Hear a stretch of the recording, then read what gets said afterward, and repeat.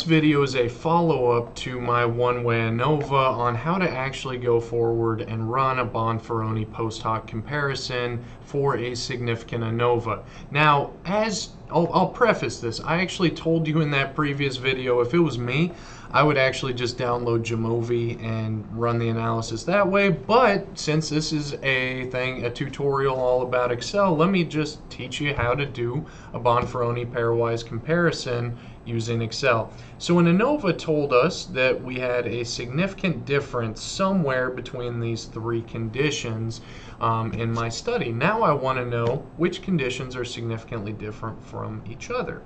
So what I'm going to do is first, let's talk about what Bonferroni pairwise comparisons are. Now, one of the issues is that, the easy thing would be, I could just run a t-test between these two, then a t-test between these two, and then a t-test between these two. But there's a pretty big issue that starts to happen there, is we use an alpha level of 0.05, meaning that there's a 5% likelihood or a 5% chance that I might make a type 1 error given a true null hypothesis in my study. And if I run that analysis 3 times, well, I'm actually artificially inflating the likelihood that I might make a type 1 error in my study, and that's quite bad. So the way that we correct this is if our normal alpha level is equal to 0.05, how might I change that based on the fact that I'm now going to make one comparison between these two comparisons between these two, and a third comparison between these two?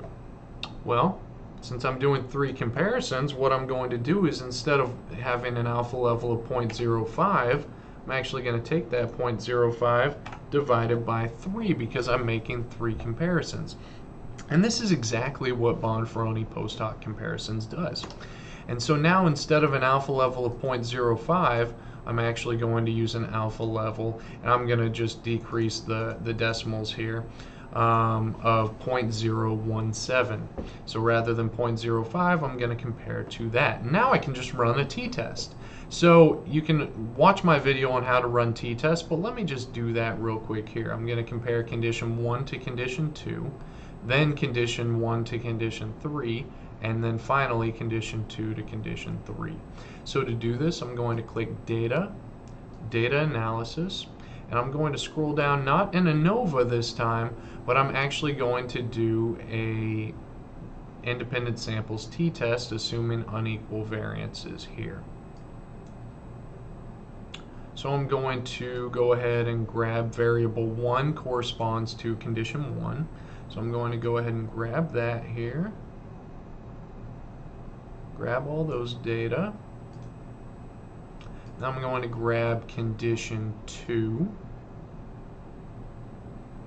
And you'll notice here, I actually grabbed my label for condition 2, and that means that I need to check this box that says labels. I'm hypothesizing that if the null hypothesis is in fact not rejected, that the difference between those would be 0. And I'm going to just specify my output range. Let's go ahead and specify that I would like that output to be placed right here. And then I hit OK. And what this tells us is it gives us this two-tailed p-value, which is 2.45 to the negative 21st. Meaning that I would move this decimal place, and basically this value would be 0.000000000000245. However many zeros I need to put in there to get to the negative 21st, because I've moved that decimal place 21 places to the left. And now what I'm asking is that p-value that we have right there, this 2.45 e to the negative 21, is that less than 0.017? Well, sure enough, it is. And what this tells us is that condition 1 is significantly different than condition 2. So now I've made that comparison between the affirmation and backlash condition. Well, now I need to do that again. So I'm going to go back to data analysis. I'm going to do a t-test again. This time, instead of grabbing condition 2, I'm going to go ahead and grab condition 3 for the second one. So this one is now comparing condition 1 to condition 3. I'm going to leave everything else the same, except I'm going to specify a new output range here. And then I'm going to hit OK. Now this time, this is telling me that my p-value is 5.81 to the negative 5, sorry. So that p-value would actually be 0.0000581. Well, that is less than 0.017, so we would say that condition 1, the affirmation condition, is significantly different from condition 3. And that's what this t-test is telling us.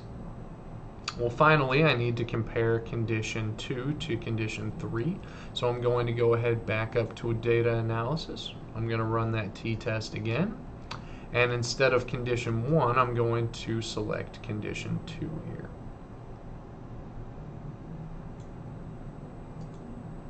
And then I'm going to leave everything else the same, but specify a new output range here. So let's just come over here to the side. There's my new output range, and I hit OK. And this one is saying that this is comparing condition 2 to condition 3, and it's saying that my p-value is 2.24 to the negative 12th. So what I'm going to do is, my p-value then is 1, 2, 3, 4, 5, 6, 7, 8, 9, 10, 11, 2, 2, 4. So that's my p-value, and we know that that is less than this 0.017.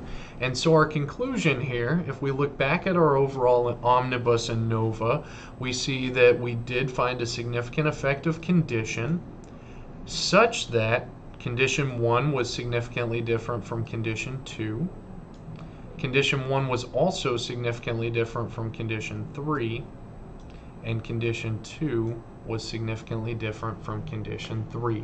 So that's how we probe a one-way ANOVA using Bonferroni pairwise comparisons in Excel. If you have any questions, I am happy to answer them. Please let me know in the comments below. Otherwise, have a great rest of your day.